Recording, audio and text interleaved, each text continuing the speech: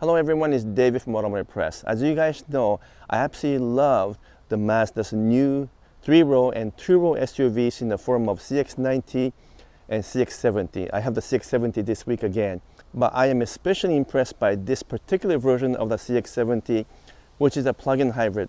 And I talked about the other 3.3-liter inline 6-cylinder engine CX-70s and CX-90s in the past, so take a look at those reviews if you haven't done so yet. But this week I want to focus on the plug-in hybrid, and this thing is absolutely a marvel of engineering with many interesting things in terms of what's happening behind the scenes.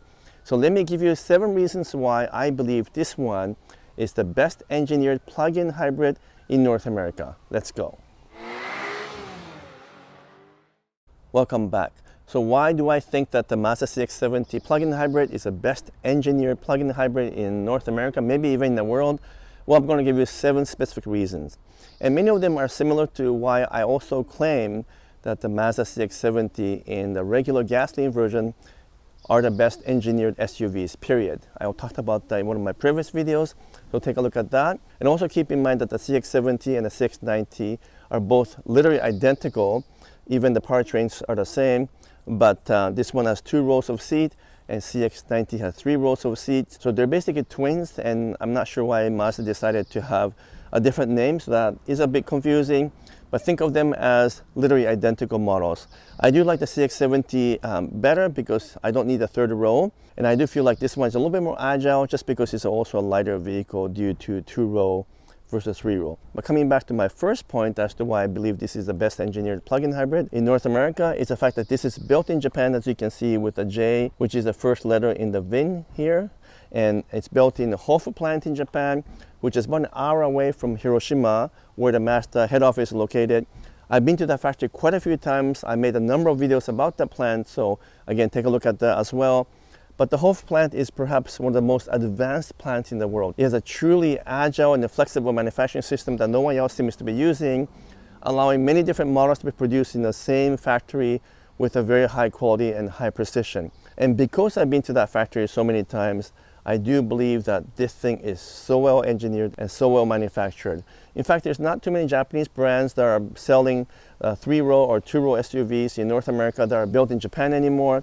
I think Mitsubishi Outlander is still built in Japan, but pretty well everything else from all the other brands, Honda, Nissan, Toyota, Lexus, they're all built in North America now. So if you do want something that's built in Japan, well, there's not too many choices, but this is one of them.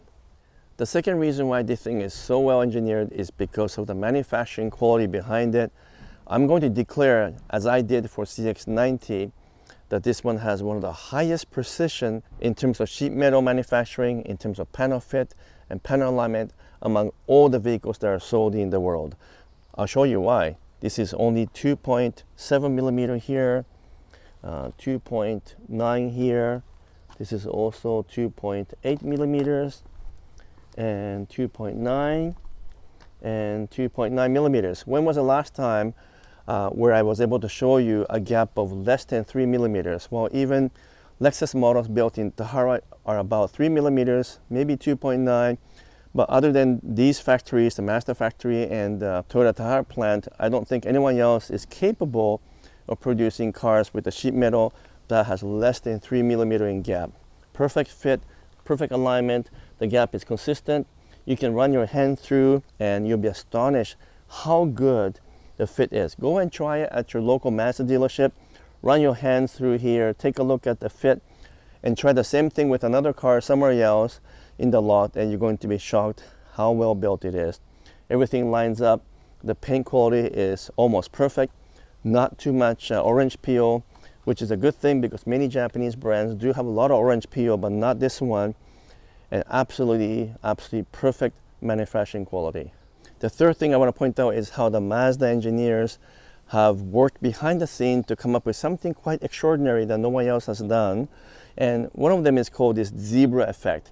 And what it is that they designed the panel both from engineering perspective and the manufacturing perspective so that you get these beautiful lines that almost kind of mimics something that's artistic. You get this zebra effect, which is layers and layers of lines that come through over here. It goes into this kind of special pattern, and you can see it over here as well. There's more layers this way, layers that way. Not quite sure if you can see it clearly on the camera there, but again, no one else in the world would bother engineering the panel in such a way that the light will reflect this way with this kind of pattern that comes through here and here. Why would they do that? That just seems like such a hassle to engineer this in this meticulous way, but Mazda engineers have done it, giving you that zebra look, which I think is beautiful, because as a car sometimes passes through the light, I can see this reflection comes and goes and gives that really amazing feel that no other brands, no other automakers have bothered doing in the past.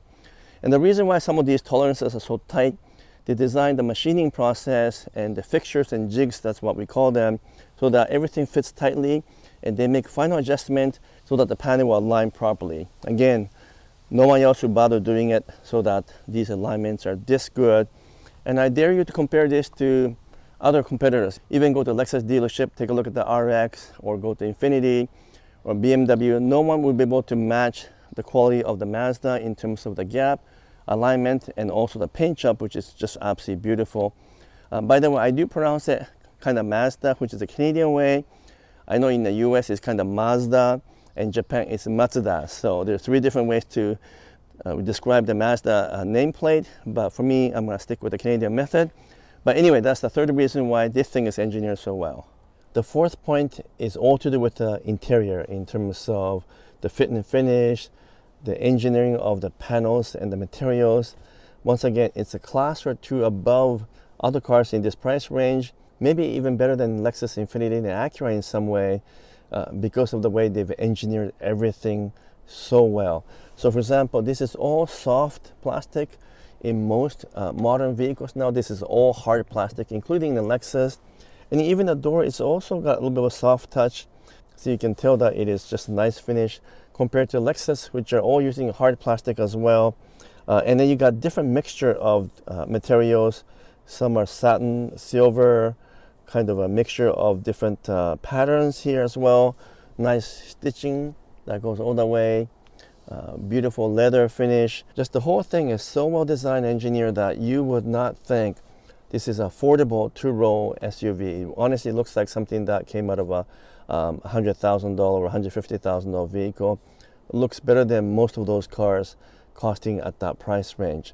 I think the ergonomics are also excellent. All the buttons are still there. Switches are there, good tactile feel. I will say I'm not too crazy about the shifter. It's kind of odd to go left and right, to go from park into drive. And I'm not too crazy about the fact that this is not a touch panel. Until you hook up the Apple CarPlay, then it converts it into part touch, which means that you can actually navigate some of it using touch, but some of it is locked up as well. So this is odd, even though there's nothing wrong with using the dial here, because it is actually well designed. I still prefer the normal touch panel, and I wish that Mazda did that by bringing this a little bit closer, making it bigger, and making it more intuitive. So that's one criticism. But other than that, the interior is well designed, well engineered, and looks really expensive. The 5th reason is all to do with driving character, because this thing drives like no other large 2 or 3-row SUV. It has a beautiful steering feel, a beautiful handling, because Mazda actually takes the time to engineer a proper feeling and feedback on the steering, which no one else seems to bother doing these days. Most SUVs are too light, too numb, and they lack any kind of feeling or feedback. But for Mazda CX-70, and it also applies to CX-90, Mazda designed it so that the steering feels almost like a hydraulic power steering from the past versus electric power steering. Even though it is electric power steering, you get a proper feedback, lots of good road feel, and therefore you know exactly which way is pointed. It just drives beautifully. I think it is the sportiest SUV in this price range, or even if you compare the more expensive models from a Lexus, Infiniti, or Acura, this thing is far more fun to drive because it has a proper feel to it. And I wish that other brands would take the time to engineer a proper feel to it, but they don't bother doing it. Only Mazda has done this, and it really shows, because the CX-70 along with the CX-90 is just quite a fun vehicle to drive. Despite the fact that they are so big, it is just really a joy to drive, and this is definitely one of the biggest strengths of the CX-70 and CX-90. And even though it's a plug-in hybrid, with a naturally aspirated 2.5 liter engine, 4-cylinder, made it to a hybrid system. It can accelerate in a remarkable fashion, and it feels very peppy. In fact, it accelerates almost as fast as a 3.3 liter inline 6-cylinder, which is a much bigger engine. So they've done a great job of bringing the hybrid system together with 2.5 to create a sensational driving environment for such a large SUV. The sixth point I want to bring up is the fact that this thing can be driven fully in electric mode, which means that you save tremendous amount of gas, because you don't really have to use the gas if you don't want to, as long as you keep topping it up. It has 42 kilometers of range, which is 26 miles, which is sufficient for everyday driving. It uses a 2.5 liter naturally aspirated 4-cylinder with electric motor, as I mentioned earlier, and the transition from fully electric to hybrid is actually very natural. It doesn't feel out of place when it's shifting once you run out of the electric range. In any case, because you can drive it in a fully electric mode, as long as you keep topping up the electricity, you save a lot of gas. And because it is designed differently from other hybrid systems, which I'll talk about a little bit later, I think in terms of engineering, this plug-in hybrid is one of the best systems out there. The seventh point I want to talk about is the fact that I actually prefer the plug-in hybrid version of the CX-70 compared to the turbocharged 6-cylinder engine. Even though those are the high output versions and they have, at least on paper, very promising numbers, I actually prefer the plug-in hybrid because overall I think the NVH, which is noise, vibrations, and harshness, and the overall refinement is better in the plug-in hybrid version of the CX-70 compared to the normal inline 6.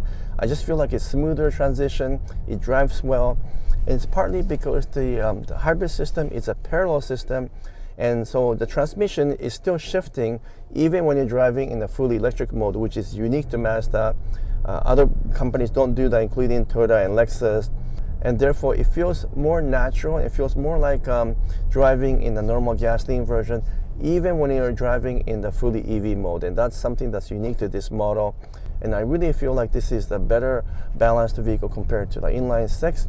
And like I said before, I prefer the CX-70 over the CX-90 just because it's tad lighter and therefore it feels just a bit sportier as well. As I begin to conclude, I do want to bring up one more very important point, which is the maintenance of this CX-70 plug-in hybrid. I know there has been some complaints about the gasoline version of the CX-70 and CX-90 because everything is crammed tight in the engine compartment and access to components seems very difficult. So for example, timing chain is in the back of the engine, and to access it, you might have to take the engine out.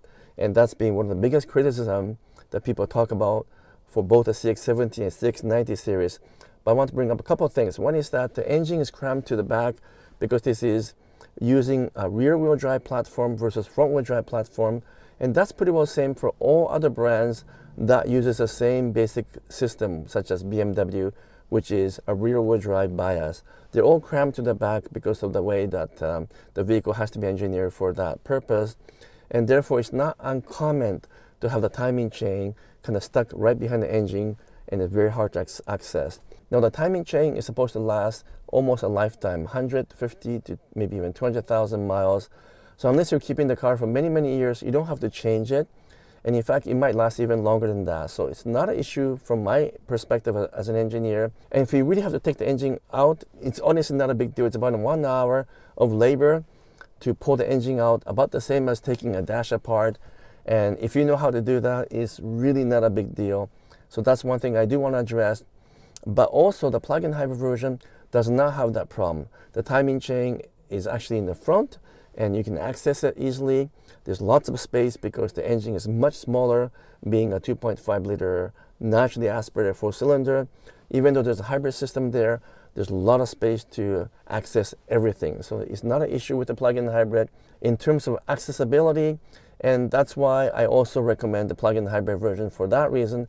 If you're really concerned about maintenance and ease of maintenance for the other CX-70 or CX-90 series.